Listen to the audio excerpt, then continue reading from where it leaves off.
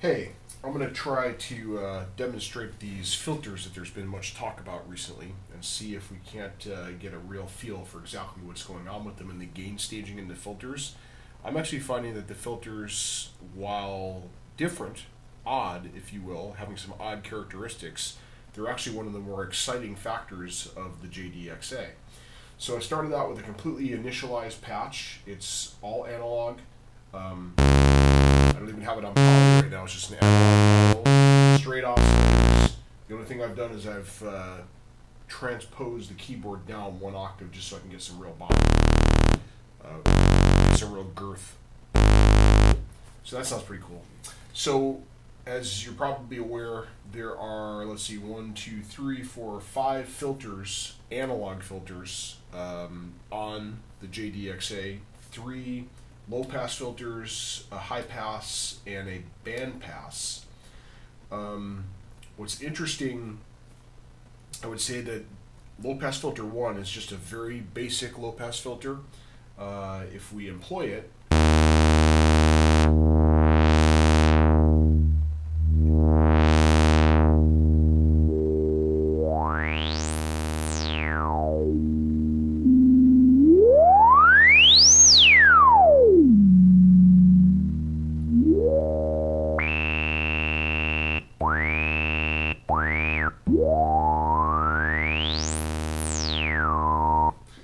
nothing really too surprising about that. It sounds decent.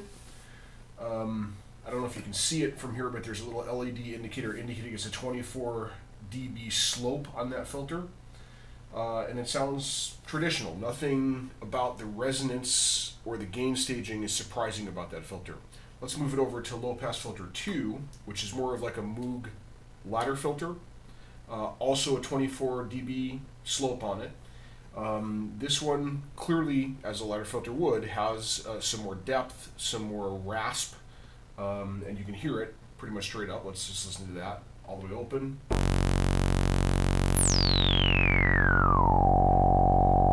Let's drop that resonance.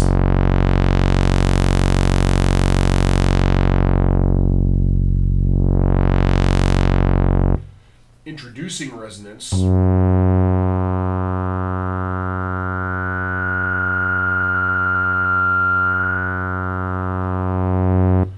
Introducing resonance seems to me to do two things, which some ladder filters do, some don't. Introducing resonance seems to dip the gain overall of the signal, but it brings in a pleasant tone. So what you end up needing to have to do, you get that tone, give it a little extra amp to compensate for it, sort of a little compression, if you will. A little dynamics processing, and then what you end up with something very pleasing. But there's nothing about that resonance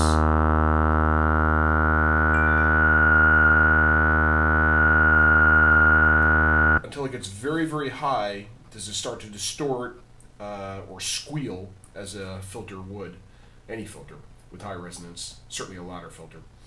A lot of character in this filter. In fact, I'd probably say this one is one of my favorites. The big surprise comes in low pass filter 3.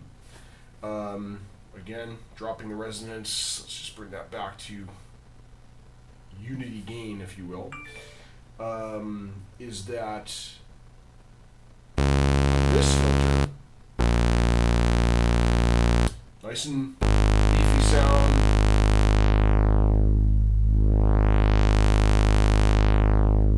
Very smooth cutoff range. Here's where it gets interesting. Introducing resonance on this filter definitely causes some, I don't know what to call it, some quirks, and it happens pretty well.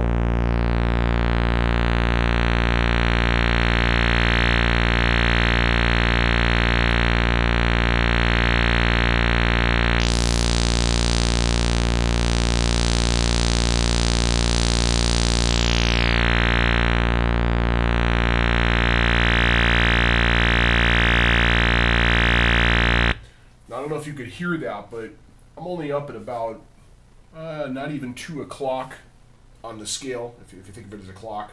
on the resonance. It's certainly not up enough in the area where we typically break over into that distortion or that rasp, that squeal that you'd get. It's at a very low level. We're starting to break up in the filter, in the sound, and that's awesome. It leads to some really interesting tones.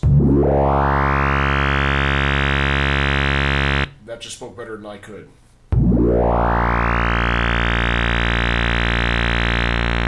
Now, if I come down just a little off of that, it seems to kick in pretty suddenly. It's a much more traditional filter, much more musical.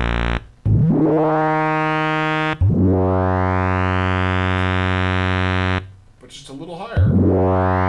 And you hear that distortion, you hear that go real high. And I'm not hearing so much resonant squeal as I am hearing just these overtones, incredible overtones right here. There's a breadth of them. And there is still quite a bit of room to move to get to full resonance on this. And what's interesting is, while it seems to cross over suddenly at just a little short of 2 o'clock into this, I don't know, this overtone or distortion zone, micro adjustments, which as somebody else pointed out, these knobs are kind of small. Micro adjustments aren't necessarily, I don't know, it's not the best interface for it, but certainly it's doable. Micro adjustments here between the cutoff, the resonance, the envelope amount, and of course therefore the nuances of the envelope itself, can lead to some wonderful changes in overtones.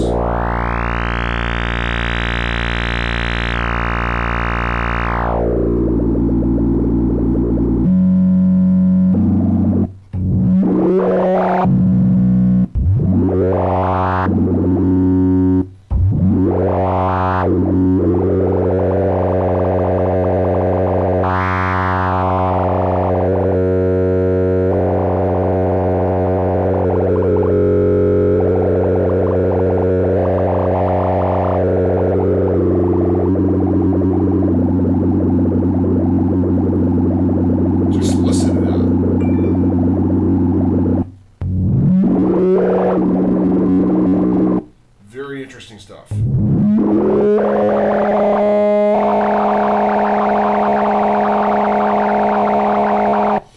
There's no aftertouch being affected there. I mean, this was an initialized patch, so it's really just the filter doing its thing.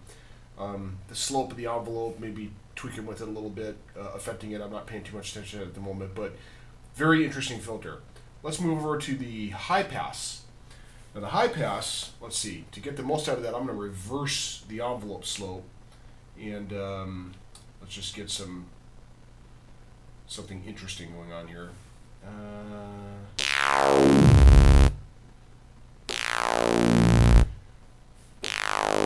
This is a weird high pass filter, and it's weird in a great way. And what I mean by that is once again, this resonance very early on, almost in this case at 12 o'clock, kicks into this distortion, this breaking apart, this circuit bent sound. And so to get traditional high pass, you almost need to be just to the left of 12 o'clock.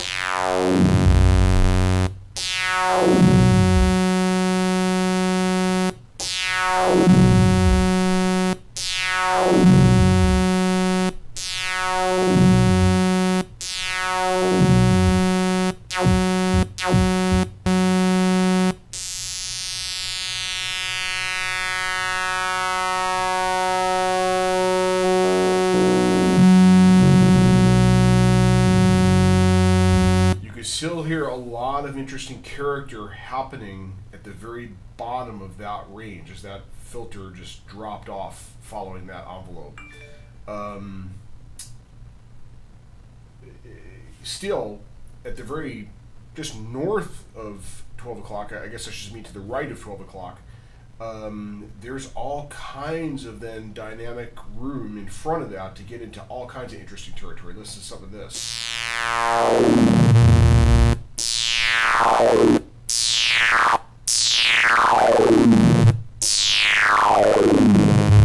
That's only at about 3 o'clock. This thing goes to about 5:30. Listen to all that character.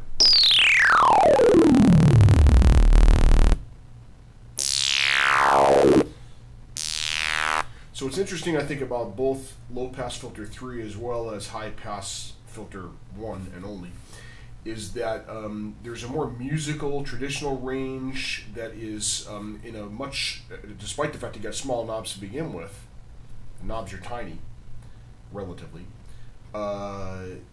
they are really musically useful in a traditional sense, probably from 12 o'clock and to the left, and then everything from 12 o'clock and to the right, which is a whole half the range, is much more into modular synthesis territory, pushing the extreme, WMD, pick your module that you like, your filter module or your corruption module that you like. That's built all in right here, and to me, that's quite exciting. That's not something I've really seen on a production synthesizer.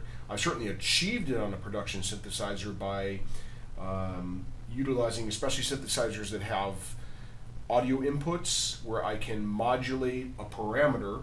If a great example might be the Prophet 12. I can modulate a parameter that you wouldn't think by utilizing an external module through the mod matrix. In that case, it might not even be audio. It might just be CC or CV coming off of some other modulator, particular. You can't see it in this view, but particular coming off of my Eurorack. But very interesting filters on this. Bandpass, kind of the same, kind of an oddball. Let's see, let's get our filter envelope back to something normal for a bandpass. Let's get the resonance down, just listen to it.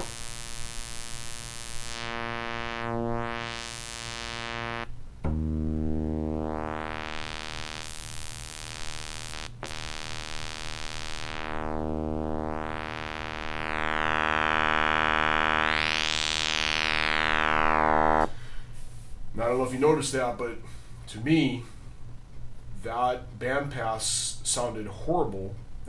Horrible is a strong word, but it sounded very weak with no resonance. As soon as we introduced resonance, it brought all kinds of character and life into it, and then once again, with anything to the right of 12 o'clock, introduces wild overtones in a bandpass, which is unique.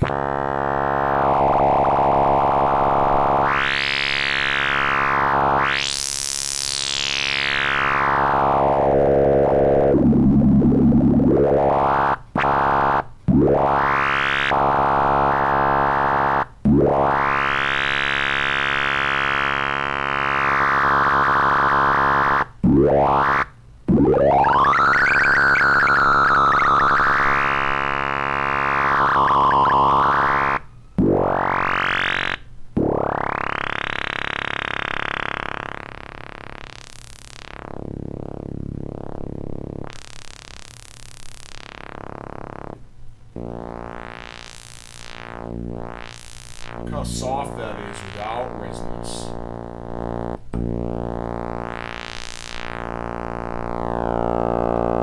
Introduce just a little bit of resonance, almost brings the filter to life. More traditional bandpass. So anything, just even, I'm only right now at about 9 o'clock.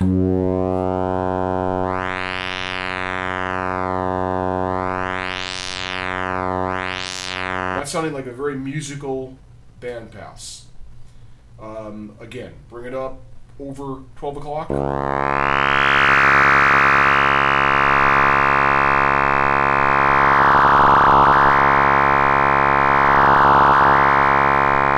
Hopefully you can hear how that just kicks in almost immediately, very suddenly, although, believe it or not, that's because I'm moving that knob relatively quickly with micro adjustments.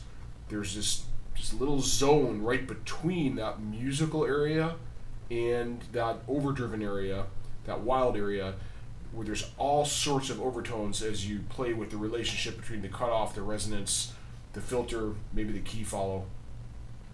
lot of overtones to be had there, and that's in a bandpass. So very interesting filters, the high pass, the bandpass, low pass 3, very useful ladder filter, and also on board is just a plain vanilla, typical subtractive low pass filter. Very musical all the way through its range, nothing surprising, and it's a 24 dB at that. So I guess I'll leave it to you to judge what you think or feel about those filters. Personally, I'm real happy with what I'm seeing on here, and that it takes this keyboard into an area of sound design which may not be the most musical, but it certainly becomes very interesting, very I guess patch driven, very sound design driven, the kind of stuff I personally love to do. The big reason why I spent untold amounts of money on my Euro rack, and here we are getting some of that. And then let's not forget, this keyboard has CV on it, meaning that it interfaces well with whether it be a System 1M or real Euro rack modules. There's a lot of interesting stuff to be had here.